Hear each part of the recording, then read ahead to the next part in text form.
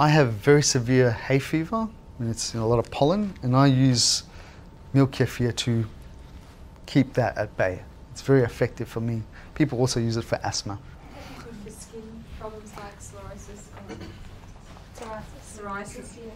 Greg's the man there. Greg, you talk about it quickly. I've been taking water kefir for probably 4 or 5 months now, and I had a pretty bad case of psoriasis, and it's basically clear. I'll show you. He always does this. Kriben and I used to work together, and we went through pretty much the same issue at work and depression and stuff like that. And it overcame my body, and I can show you there.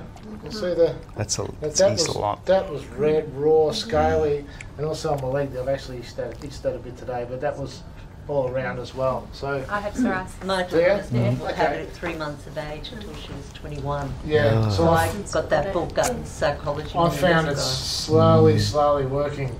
Like it's not going to fix it overnight, but every day I have my kefir water, every day, and I can see the benefits already. And I don't put it down. I tried creams, I tried all the pills, I tried everything, and that's the only thing I can put it down to that I've changed in my life. We're just sort of taking that every day, and I just show you my body up. Yeah,